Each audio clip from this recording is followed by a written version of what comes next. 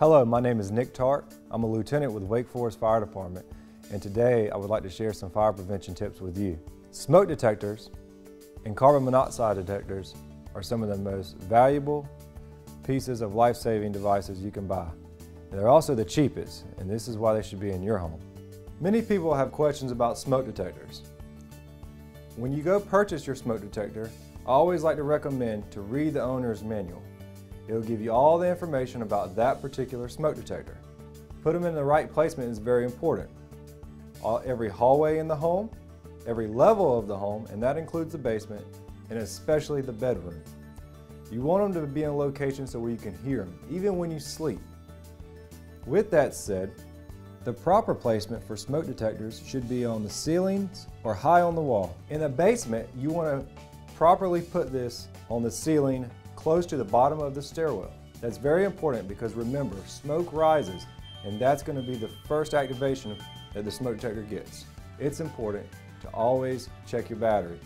We recommend anytime it chirps, that means it needs to be changed. Also, twice a year. We like to remember it as every time you change your clock, change your battery. With that said, I'm going to go up to this one and test it.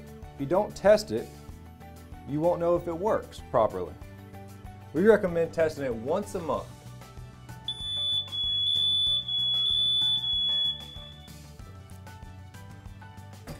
Just like I did there, you want to check it. Don't wait and check the date. If you look on the back of every smoke detector, it will have an expiration date. Check yours to make sure that it's right. Make sure your family hears it. Get them around, let them do it, especially your children if they're old enough. Then let them know what it means when an alarm goes off, how to respond, and have an exit drill inside the home. Make sure you get out and you stay out and have a safe place to meet. Carbon monoxide, also known as the invisible killer, is an odorless, colorless gas and is very poisonous. It's created when fuels such as gasoline, natural gas, and propane burn incomplete. We have ways to detect it in our home by getting a carbon monoxide detector. A person can be poisoned by a small amount of carbon monoxide during a long period of time, or they can also get it by a short amount of time with high levels of carbon monoxide that's produced by gas. Having a CO detector in your home can protect you from exposure.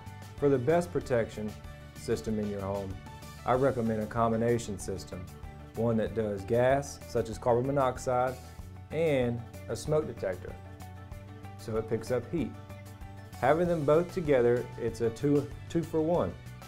When it interconnects or one goes off, they all go off, transmitting an alarm so everyone in the house can hear it. If you ever hear your detector chirp, replace the battery. Look on the back and see what it says. After you replace the battery and it still goes off, call 911.